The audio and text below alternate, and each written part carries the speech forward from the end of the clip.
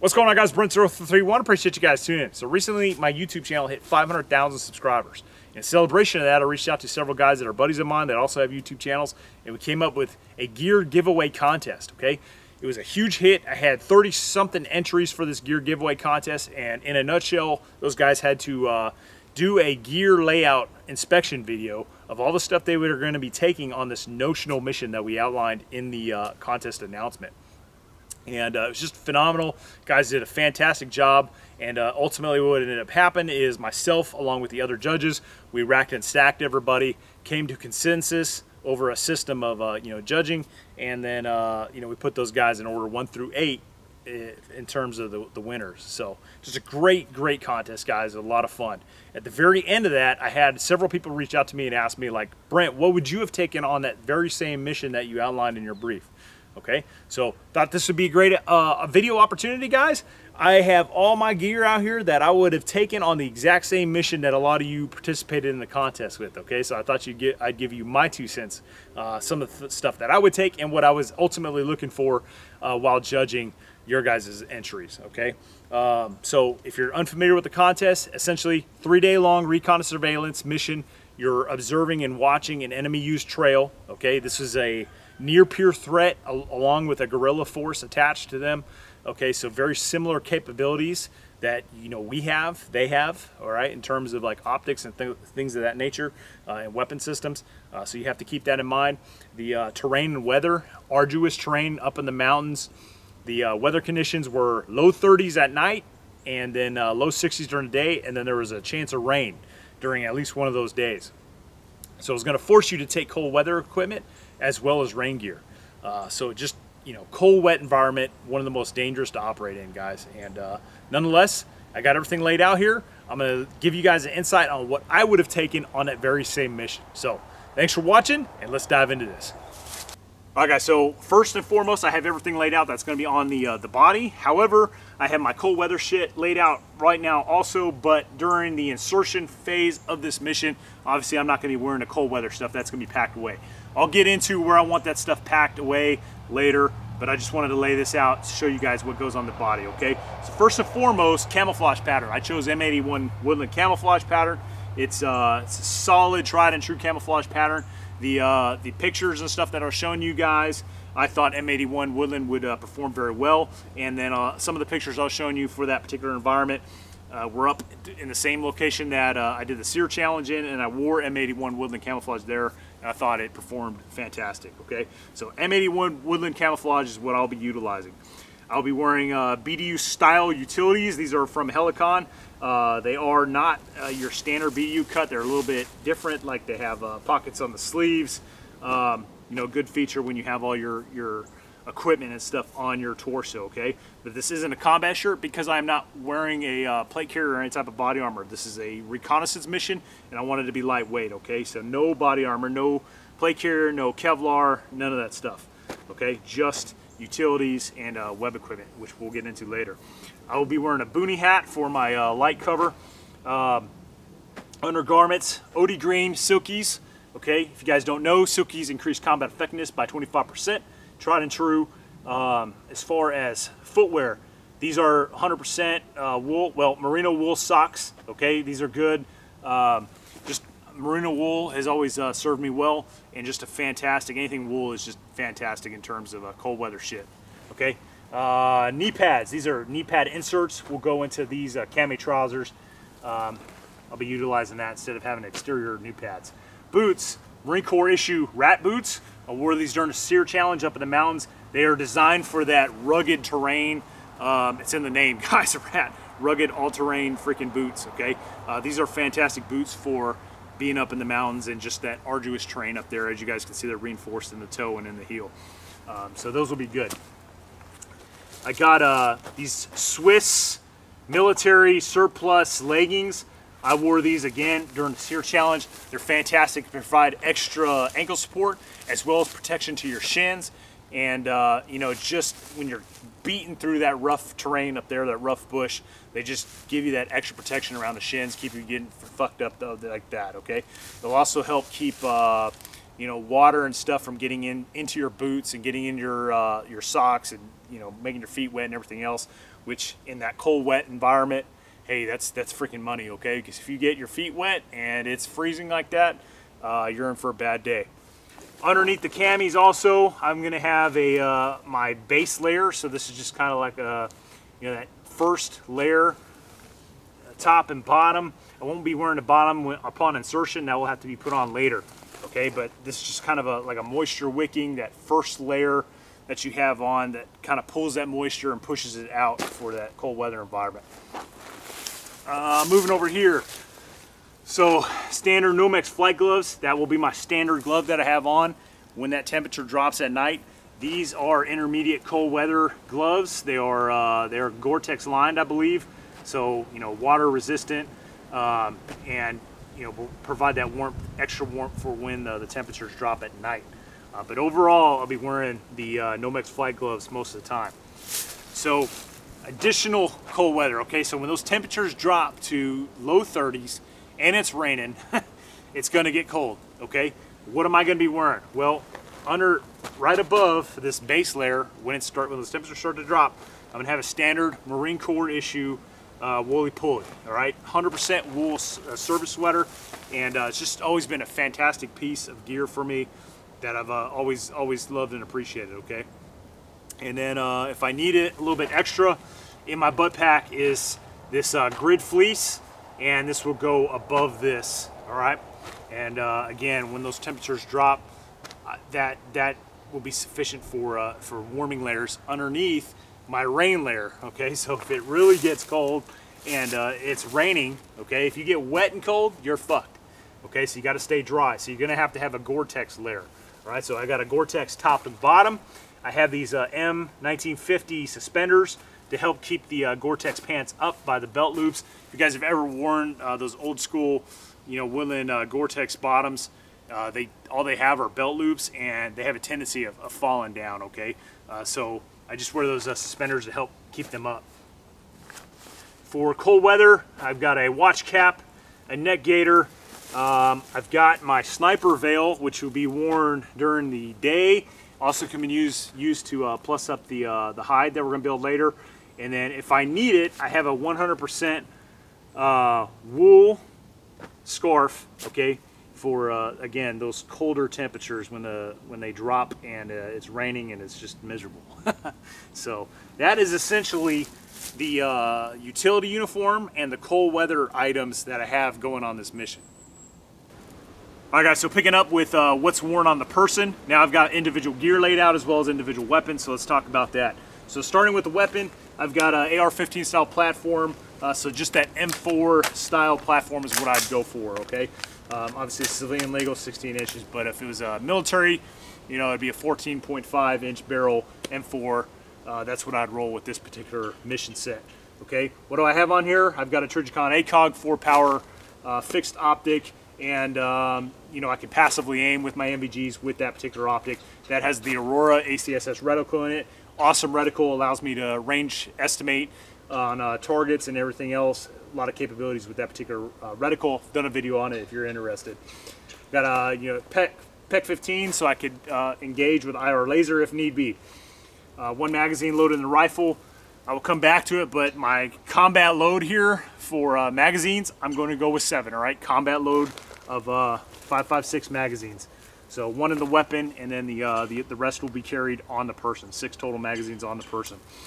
Let's go to the web gear now. So right here I got a camelback holder. Well, let me talk about the gear itself. So I've got a brand new Eagle Industries style web gear here. It kind of has H straps, so it reminds me a lot of Alice, you know, tried and true Alice type setup. I'm going to be taking this up to Winter Forge, so I wanted to try it out here after setting everything up. I think it's going to work out really well, okay? But H-style suspenders. On the back has a MOLLE panel, which allowed me to attach this camelback holder to it, okay? Inside the camelback holder, I've got a 3-liter camelback. All right, so 3-liter camelback, that's all. That will be my water for moving, you know, while on the move, sucking from the hose. I tend to like that. That way I'm not drinking out of my canteens, you know, drinking them down, it starts making swishing noises while I'm moving, okay?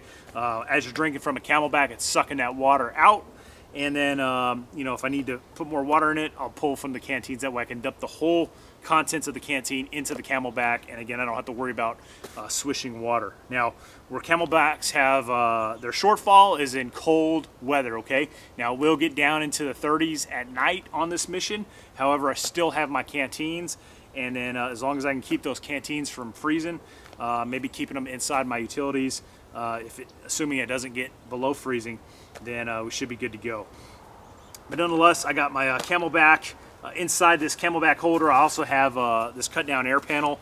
This is from the Hidden Woodsman, just a small kind of VS-17 style air panel that I'll keep in there for, you know, signaling purposes. You know, maybe I gotta link up with another unit or get extracted. You know, I could use this for signaling. So that's kept inside the Camelback holder, so it's always there. Also inside the Camelback holder, if I don't have my RECON, I'm going to have, this is my stand-in for my PRC 152 that I briefed in the mission, okay? So I'll have my radio and I can stick it in there. I know that will work because this is the same exact Camelback holder that I had in Afghanistan, and it worked there, okay? So that 152 will work in conjunction with my Camelback inside this Camelback holder, and that way I can just run the antenna out of it, and then I can route this comm setup through these shoulder harnesses. And then so that's the Camelback holder. Let's go over to the left side strap here. I have one readily accessible tourniquet strapped to the harness. I also have a grenade pouch, so I'll have one M67 fragmentation grenade on this side of the harness. The opposite side of the harness, I have another grenade pouch, another M67 fragmentation grenade. What am I going to use grenades for, guys? This is going to be used for breaking contact, okay? If I gotta get out of dodge, you know, RNS team don't want to be fighting the enemy. They're probably going to be larger than us. There's only going to be 2 of us, but that HE is going to be coming handy for throwing those grenades and breaking contact with the enemy. Okay, so that's where grenades really come in handy. All right, moving down to the lower part of the belt here. So starting off on my this would be my right side. I'm going to have one double magazine pouch, so 2 5.56 M4 magazines here. Next to that, I have this is essentially just a general purpose pouch that I've made into my NVG bag, but I've got my dual NVGs over here. All right, those are AGM. I've done a video over those, but I'll have my dual binos on this mission, okay? And you guys can see the lanyard system I rigged up. It's just a D-ring hooked up to some 550 cord. When I need to take these binos off, I just disconnect that, and then there we go. And then when I want to put it back in the pouch, I just hook it back up to the 550 cord. So that's what goes into this pouch, and I could probably squeeze a couple other things in there if I need to. Right here, I've got a full size. This is the Ontario Knife Company Marine Fighter, I believe is what they call this. I've used this at several One Shepherd semesters, and it's just been a great, fantastic general purpose utility knife. So that's a good knife, a lot of experience with it, using it in, like I said, One Shepherd, Winter Forge, and everything else. Down here below in the sheath is a Gerber, and you know, multi-tool comes in handy a lot, especially when you have to, you know, fix optics or weapon-related equipment or anything along those lines in the field.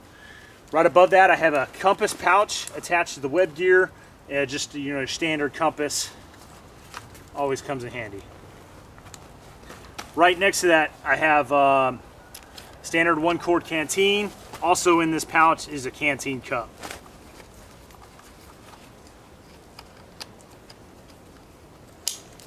All right, I will come back to the butt pack here in a second. Opposite side, another 1-quart canteen in this this pouch here, as well as the USGI heater. Dump pouch, nothing's in the dump pouch right now, so you know, I'll probably have it rolled up when I'm wearing it, when it's not employed and it's, you know, standard dump pouch manner, but dump pouch is there. Opposite side, 2 more double M4 magazine pouches, okay, so 4 more magazines, 5.56 magazines. All right, let's move on to the butt pack. So in the butt pack, on one side I have an IFAK. In that IFAK is just general first aid equipment, as well as another tourniquet. On the opposite side is a smoke grenade pouch. So I got one M18 smoke. Where's that going to come into play? Well, two purposes I can think of. One, throwing it out there in addition to the HE, help build up that smoke to obscure and cover our egress as we get out of Dodge if we had to break contact. Or we're getting picked up by a helo, got to throw smoke, need something to maybe in addition to air panel, or if we can't get the air panel out there, throw the smoke to give a visual reference to a bird to help get us out of Dodge. Okay, so what's going inside our butt pack? Move over here. So inside the butt pack is a waterproofing bag. The contents of that waterproofing bag are Marine Corps issue grid fleece. All right, so a little bit warming layer for my upper body. I got a watch cap and neck gaiter. I've got one pair of extra merino wool socks. Again, that all goes inside this waterproofing bag to help keep those things dry in the event of rain. Also in the butt pack, got a Gore-Tex top, rifle cleaning gear. This is my land nav kit. So inside this kit is just a signaling mirror, map pens. I've got a magnifying glass, Sharpie, stuff to facilitate reading maps. Also got a little rape whistle in here in the case that need to make liaison with another unit or whatever the case may be.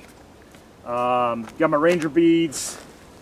May or may not attach those to my gear, we'll see. Probably we'll attach those somewhere on the gear for land nav purposes. Let's see, also inside the butt pack, one emergency chow. Okay, so this is essentially one chow in the event of emergency. I'll always keep that in there. It'll probably be the last one I eat. That's the one, if I get separated from my pack and I need to pull chow, that's always going to be on me, all right? If I got to drop that ruck to make a run for it, I'll have at least one MRE on my person. This also in the butt pack is just a utility pouch, just a general purpose pouch, and inside that general purpose pouch I have a pen flare. So pen flares, again, for emergency signaling. I have 4 packs of caffeinated gum. This stuff's great. Take it to one shipper all the time. Use it. It's great. One piece of gum has I think it's 100 milligrams of caffeine, so it really keeps you awake at night without having to cook up coffee and stuff like that. Okay, and trust me, I love my coffee, but on this recon mission, I'm not going to risk firing up anything like that. Okay. Also in here, I got my cami paint. I've got some black electrical tape, 550 cord. I've got some mini bungees. What am I going to use these for? Well, when I pull out my pack here, you guys will see I have a mini or a small cami netting that we're going to use to build our hide. I also have a lighter, some waterproof case for some matches. I've got an IR strobe, a couple chem lights with an IR chem light. I've got some extra batteries. These are all the different batteries for the stuff that's on me. So I got CR123s for my PEC. I've got some AA's for my nods. I've got AAA's for the headlamp, and that should be it. So I believe that's everything that's going to be inside the butt pack. Almost forgot, also this is a Marine Corps digital woodland tarp. I'm going to put that at the bottom of the butt pack on these straps. This is going to be needed to help build our hide because it is supposed to rain. So I want to use this as the base of our overhead cover and have a cami netting on top of that. So we'll talk about that some more here in a little bit. So moving over here, stuff that's on the camis themselves, okay? So my right pocket, shoulder pocket, got my headlamp. On my left shoulder pocket, I have just a notepad with some pens, and this is just taking notes. Again, this is a recon and surveillance mission. I'm gonna need to annotate what I'm seeing. So when I go to report it, it's clear and concise and everything else. I'm also gonna have a pack of this caffeinated gum on my person. On my left wrist, I'm gonna have, if you guys never seen these are just little, kind of like an NFL quarterback style thing where they can have plays and stuff, but you can keep little information on your mission, important stuff that you can keep on your wrist, readily available, ready for quick reference, brevity codes, things like that. Got a watch and a watch band, again, on my left wrist. On my right wrist, I'm going to have a Garmin Fortrex GPS. All right. In my right cargo pocket, I'm going to have my map. All right, so the map of the AO and other stuff annotated pertaining to the mission. Obviously, if there's a situation where, you know, GPS can be compromised or the enemy has that type of capability, I'm probably not going to, you know, run with this. But if we're not, if we have a lower, you know, tier type threat where I can get away with that, then I will wear the, you know, the Garmin GPS, because that's a great little tool, readily accessible, having it on your wrist right there. So I think I covered everything out on display. So again, just to recap, 2 M67 fragmentation grenades, 7 magazines, 1 smoke grenade. I think that is a pretty decent combat load for our mission. And yes, you know, you want to be light, but at the same time, you need some ass. If you got to get out of dodge, you gotta get that HE out there. You got to get that smoke out there. You got to put some rounds down range to be able to break that contact. Keep the enemy's head down to allow your guys to pop smoke and get the fuck out of dodge. So let's move on. All right, guys. So now I'm going to talk about what's going in my rucksack. So this Crossfire DG3 ruck, which I've also done a video on, I think will be the perfect size for this particular mission. So let's start with the exterior of the pack. So I'm running a 2-quart canteen on the outside of my pack here. So essentially I have all my water on my person. I got those 2 1-quart canteens, and then I got that 3-liter Camelback, and then I have this 2-quart canteen right here. I think that should be more than enough for me to survive and operate for those 3 days. The reason I know that is because I've done one Shepherd FTXs where I'm very active, guys. Not quite the same mission set as this, where I'm going to be static observing a trail. But I've been able to do those one Shepherd missions where I'm pretty static, and I roughly go through that much water in that 3-day time period. So I think this is going to be just the right amount of water for me, at least during this mission. So 2-quart on the one side. On the opposite side, I'm going to have an E-tool. Again, I think some of the stuff will get spread loaded amongst the 2 of us. However, for the purposes of this, I'm going to show that I'm the one carrying it, all right? E-tool, and the reason for that is we got to build a hide, and then when we shit and piss, guys, we're not going outside of our hide very far, right? We're going to have to shit and piss pretty damn close, so we're definitely going to need to dig cat holes, and you just can't shit and piss right there on the open, because what's going to happen is, you know, you're going to have freaking, you know, shit paper or, you know, whatever the case may be right there. You're going to be smelling that the whole time, and the enemy might smell it as well. So definitely a need for cat holes, and definitely going to need at least one guy in the team to have an E-tool, in my opinion. Okay. I also have a pouch right here. This can double as a radio pouch, but what I'm using it for right now is I have a foldable saw. Okay. So these are good for, you know, building that hide, cutting branches, cutting fields of fire in the defense and things like that. But you know, for constructing our hide, these are going to be invaluable. So I can put that in this pouch right here, and it'll sit right there on the outside of the pouch. Okay, right next to the E-tool. E-tool folds in here. You've also got these exterior pouches that hold, or excuse me, that you can put stuff in on the ruck. But I've got the E-tool with Alice clips, as well as these straps securing it down, and then it sits inside that pocket built into the DG3 ruck. So that's pretty much it for the exterior of the pack. Internal components. So sleeping system. Got to have a sleeping system, guys. It's going to get down in the low 30s. It's going to be wet, okay? If you get cold and wet, you're fucked in that type of environment. So you got to have at least a bivy sack, okay? Bivy sack, a sleeping bag, a poncho liner is what I'm running. You know, you could possibly hot rack your sleeping bag. However, you tend to run in trouble when you get into that realm. So in any event, I'm gonna go ahead and take this, okay? I would say both guys should, as a good practice, both of you should take your sleeping systems. But if you didn't absolutely have to cut weight, you know, you could look at possibly hot racking. You could do a Ranger roll, guys, but it's getting down in the low 30s. It's wet, so if your poncho liner gets wet from the rain, again, you're fucked. So I recommend a bivy sack, and then a green bag at minimum. So that's the sleeping system I'm running. Isomat. Now, why is this going to be important? Because a lot of dudes tend to omit their isomat. Guys, that ground is going to suck that heat right out of you. Okay, so in this cold, wet environment, especially when you're going to be in the prone a lot, I recommend having an isomat that you can lay on it. It puts that insulating layer between your body and the ground, so that ground does not pull that heat out of you and make your life extra miserable. And again, cold, wet environment, very dangerous. Okay, I use this waterproofing bag to hold my sleeping system. Okay, so I stuff my sleeping system in there, and then it's got one of those vacuum seals, you know, push the air out and make this even smaller. Let's see, contents of the ruck. So I've got another waterproofing bag, and this stuff's going in here. So this is my polypro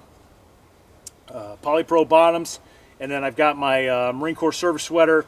I've got an extra pair of socks. That's gonna be a total of 3 socks for this mission. And then I've got that that wool scarf. I've got my intermediate cold weather gloves. I've also got a helmet. So this is just a bump helmet. This does not offer any type of ballistic protection. This is lightweight, and essentially the only purpose for this is to hold my MVGs, guys. With the 4-point suspension and stuff on this bump helmet, it's a lot better than having some sort of you know, skull cap or something along those lines on. Okay, so that is the only purpose for this lightweight bump helmet, is to hold my MVG. So that's why that's here. Observation equipment. I'm going to have a set of Snyder Marine binos. These are fantastic binos. I've used these for years. Taking them to One Shepherd, they're just fantastic. Clear glass, great military, tried and true piece of equipment here. I've got an AGM thermal. Okay, thermal equipment. Hey, freaking modern day warfare, right? Thermal. It's going to serve 2 purposes for me. One, it's going to help me, you know, hopefully detect the enemy, and then 2, you know, we can always look at our position from different angles with that thermal to make sure that our thermal signature is better masked. That's one of the reasons why I'm taking the Marine Corps tarp, is we're going to put that tarp over us, help, you know, with some standoff, help reduce our thermal layer from, you know, drones and things of that nature. And then on top of that, I'm taking this cami netting here, and this is just an old surplus Italian military cami netting, and believe it or not, it's actually pretty lightweight, even though it's, you know, burlap and netting. But I find that this will be the perfect size for the mission. All right, so we'll put the tarp down, and then we'll put this on top of it, and then we can add natural vegetation as well. And then I'll use those small bungees I showed you guys earlier to help secure those in place in the in our hide. And then you guys saw how this all folds up. Just goes back in the bag, which the bag is attached to the net, and then you know, somewhat compact. And I can have this either inside the ruck or outside, depending on how much space I have. Rangefinder here. This is a Leupold rangefinder. Just need to know that range in case we need to call in, you know, fire mission or, you know, airstrike, something along those lines. Also, guys, I got this little Pelican case here, and inside this Pelican case are just some external rechargeable batteries to help recharge my thermal scope, because obviously the thermal is going to get used quite a bit while in the hide. This right here, this is just a waterproof pack cover, so you guys can see how small it is. But it come out, and it's essentially a poncho for your pack. All right, so once the pack is on the deck, or, you know, if it's raining while we're moving, I can just throw this over my pack, and it'll waterproof it, because that's what it is. It's like I said, a poncho for the ruck itself. So just a waterproof pack cover, guys. That's all it is. So how much chow am I taking to the fight here? So I have 1 chow in my web gear, which you guys already saw. I've got 3 more chows here, and then I have what's called a first strike meal, which first strike meal is a 24-hour ration, okay? So this big bag of MRE right here has enough chow in it to sustain operations for 24 hours. Now, that probably actually has more MRE or more contents in it than I am actually taking, in terms of, I'm planning for 2 MREs a day. Okay, so like these 2 right here, these 2 field strip chows are 1 day's worth of chow. This one, in addition to my one in my butt pack, is 1 day's worth of chow. And then I had that first strike meal. So that first strike meal is 24 hours, so that takes for 1 day. But again, Typically in the military, they give you 3 MREs for 1 day. Well, that's excess in my opinion. All right. You do burn more calories when you're in the field and on the move. You do burn more calories in a cold environment. However, food weighs a lot. All right, we got to cut down. So typically speaking, like in one shepherd training semesters, we do 2 MREs a day, and that's, in my opinion, that has been sufficient to operate. So anything more than that tends to be excessive. But with that said, this 24-hour ration meal, I guarantee you there's probably a little bit more chow in there than what normally is offered in 2 MREs. So I'll have a little bit more extra just because we're in that cold weather environment, and we've got some physical aspect to this mission with the the movement to the actual hide itself. So the reason some of these are taped and some of these are just in a bag, I'm going to take 1 MRE sleeve. All right, 1 MRE sleeve, and then all my trash is going to go into here. All right, so the rest of the stuff is field stripped, and then I'll have 1 MRE sleeve so that when I'm done eating these chows, I just take the trash and throw it in there. By the end of this, I'll have just 1 full MRE sleeve with my trash. You hump it in, you hump it out. So that's that. Baby wipes, wiping ass, ballistic eyewear, so sunglasses, clear, eye pro if needed. Hygiene gear. So usually I take the smaller gold bond foot powder bottle. However, I didn't have it, so I had the slightly bigger one. But know that if I would have been a little bit more prepared, I would have had the smaller one, right? That's what I would have taken. Chapstick, small thing of tooth paste, and then some moist, the hell you call it, hydrating cream for your hands. Yeah. So in the cold weather, obviously, guys, your hands start getting cracked and you get pretty miserable. Okay. So just bare essentials for a hygiene kit. I think I already covered shit paper wipes. That's important. And what else we got? I got 2 bungee cords here, and these would just go on the exterior of the pack if I need to strap anything down. Or also, once we get into our hide, those can be used to help secure that cabin netting or that tarp, whatever the case may be. So that should be it, guys. I'm going to pack this all up. I'll put it on so you guys can see it in action. All right, guys, so a couple things I want to mention. So all the contents that are going inside the pack are in there right now. In the top lid here, I'm keeping my rangefinder, shit wipes. I got the waterproof pack cover. I've got my ballistic eye pro, and then I also have my thermal in the lid.